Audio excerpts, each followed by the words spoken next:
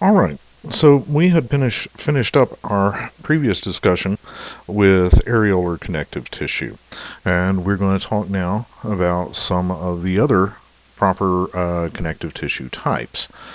So our next connective tissue is also a loose connective tissue. It is adipose, and adipose is fat tissue. It is a matrix with areolar connective tissue and adipose tissue cells which hold globules of fat. Um, there are a lot of cells that contain these large lipid deposits.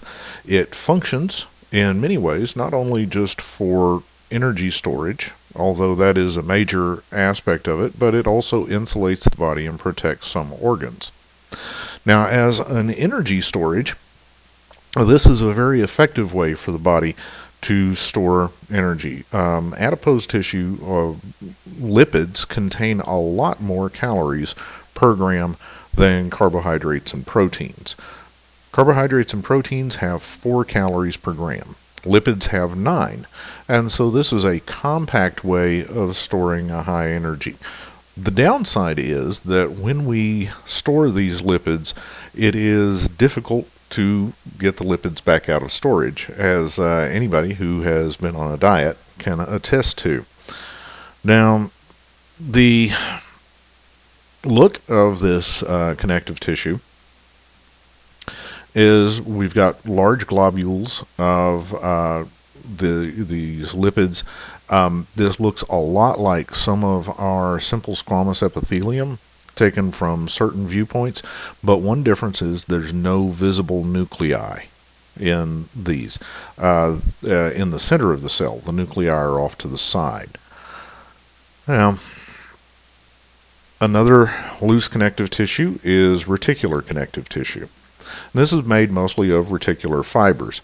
These fibers run through the structure of organs.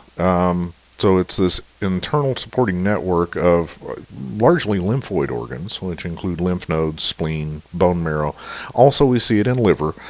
And this helps those organs retain their shape and helps keep the cells in the appropriate relationship to one another. It is a little bit hard when you look at reticular connective tissue to tell exactly where the tissue is and where the organ is, because it's all kind of interspersed. But what you're looking for are these fibers, and that's really the reticular connective tissue. The rest of this stuff through here is tissues that are in the organ that it lies in. One connective tissue that a lot of people are surprised about is blood, vascular tissue. It is the only liquid connective tissue. It is, the liquid portion is this fluid called blood plasma, and you don't see the fibers. All connective tissues do have fibers, but you only see the fibers in blood when clotting occurs, and that's because the fibers form from smaller proteins that are free-floating in the bloodstream. Largely, blood functions as a transport vehicle for, actually, not largely, it is the transport vehicle for all the materials that are in our body. We think of it as transporting oxygen and carbon dioxide, and that is a very important aspect. It is the most immediate activity of blood, but the fact is that everything that's in every cell of your body got there through transport via blood. So all the nutrients, all of the different ions that our body needs are moved about via blood. As a connective tissue, blood has a lot of formed elements. These things we call red blood cells are not actually cells. They don't have a nucleus. They don't have any organelles. They are bags of chemicals. And so for that reason, we actually would think of that as part of the matrix. The plasma is also the matrix. But we do have some living cells. Those are cells that have a full nucleus and complement of organelles, and they are able to function. And those are white blood cells. We have these white blood cells which allow us to combat disease. We also, if you see these small little dots here, those are platelets that are important in clotting. Now, we've talked about the connective tissues. Our next group of tissues are the muscle tissues. And there are three major types. We have skeletal muscle, cardiac muscle, and smooth muscle. These have specific locations that they are located and specific characteristics. But one characteristic they all share is that when they are stimulated, they contract. And so this is one of our excitable tissues. Now, the three types, we have skeletal muscle, and skeletal muscle is the only one that we can voluntarily control. I can decide to move my arm, wiggle my finger, whatever, and I can move the muscles that do that. The way that this muscle works, it contracts and it pulls on skin and bone. Muscles always pull. Muscles don't push. They pull, they shrink and get smaller, and they tug on things. And by that contraction, we are able to get movement. Now, this produces movements of facial expression. It produces movements of bones, limbs, all of that. There are characteristics of skeletal muscle, some that are shared with other muscle types. Specifically, a shared one is that it is striated, and cardiac muscle has that same characteristic. This is the only tissue in the body that is multinucleate. That is, it has more than one nucleus, and that just relates to the size of the cell. These cells are so long that if we had just one nuclei and there was damage very far from that nuclei, it would take an extremely long time to repair. The fact is that these cells are long and cylindrical in nature, and for instance, I have a muscle that attaches to the base of my skull, which actually goes down to part of my pelvis. So we can have very long muscle cells. Those muscle cells then have to have this characteristic of multiple nuclei.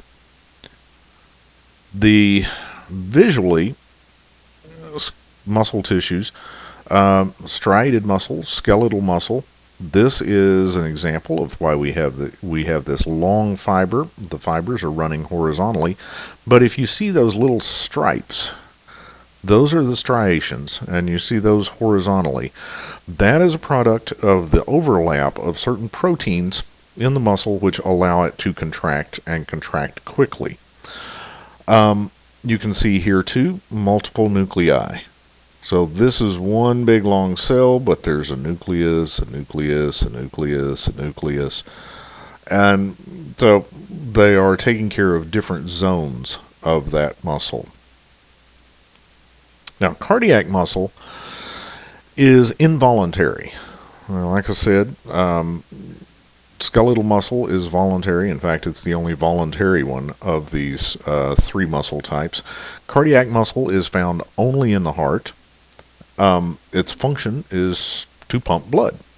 And so it has some characteristics that are different than skeletal muscle that allow it to do this effectively. Cardiac muscle, for instance, cannot fatigue. It cannot get tired. So it contracts a little bit slower, more forcefully than or skeletal muscle does. There's no bones in the heart, so cardiac muscle has to be attached to other cardiac muscle, and it does this at junctions called intercalated discs, and within those intercalated discs we have lots of gap junctions. Now, purpose for that, in skeletal muscle we have a nerve that goes to every single cell of our skeletal muscle. We don't have that in the heart. What we have is a nerve that goes to a certain area of the heart, stimulates that area, and then that area starts to contract and it transmits signals to other cells through these intercalated discs. Now, that does mean if there's a scar somewhere in the heart, that cells on one side of the scar cannot communicate with cells on the other side. It is striated, just like skeletal muscle. So you can see the pattern of proteins in there that allow it to contract and contract with good force. But there's only one nucleus per cell because the cells are short. Additionally, the cells are branched. That is, rather than being long and linear, they are short with branches that go off in all sorts of directions. So as you can see here, there's a branch off of that cell, there's a branch. And these are the intercalated discs. You look at this picture of actual cells, you can see these dark bands that are the intercalated discs. You can see single nuclei located in the cells, and you can see those fine striations.